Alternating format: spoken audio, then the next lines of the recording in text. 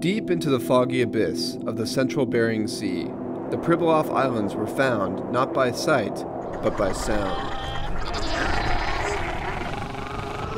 In the 18th century, fur traders tracked the northern fur seal to these islands and discovered that the seals only are there in summer and fall, because every year they swim the equivalent of a quarter way around the world in a never-ending search for food. Today, researchers from the National Marine Mammal Lab at NOAA's Alaska Fisheries Science Center track the migrating fur seals to understand where they feed in winter months and what marine resources they depend on for survival. It's early November, and the team affixes a satellite transmitter to an adult female.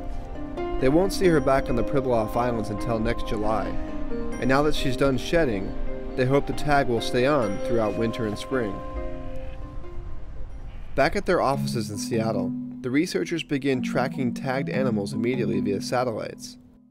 This female's journey takes her south through the Aleutian Islands in just 3 days, traveling about 70 miles a day. Over the next 2 months, she travels straight across the open ocean in California, covering about 3,000 miles. She feeds off the coast or in the open ocean for months, and even sleeps floating on the surface. As summer approaches, she heads back to the Pribilofs, but this time along the coast. Routes vary from individual to individual, but each seal travels on its own for about 8 months and can cover over 6,000 miles. Believe it or not, this is 4th of July weekend in the Pribilofs. At Polovina Cliffs Rookery, the female tagged in November is back. Females actually return year after year to the same rocks where they gave birth the summer before. In many cases, they were born in the same area themselves.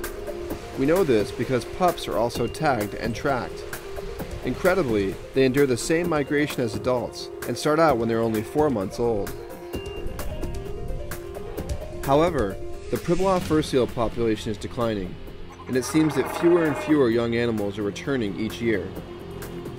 Entanglement in garbage and other marine debris, increased predation and competition for food, along with climate change, are some of the factors that may be impacting fur seal survival. The present Pribilof fur seal decline is not fully understood, but the key may lie in studying their migration patterns, especially those of pups.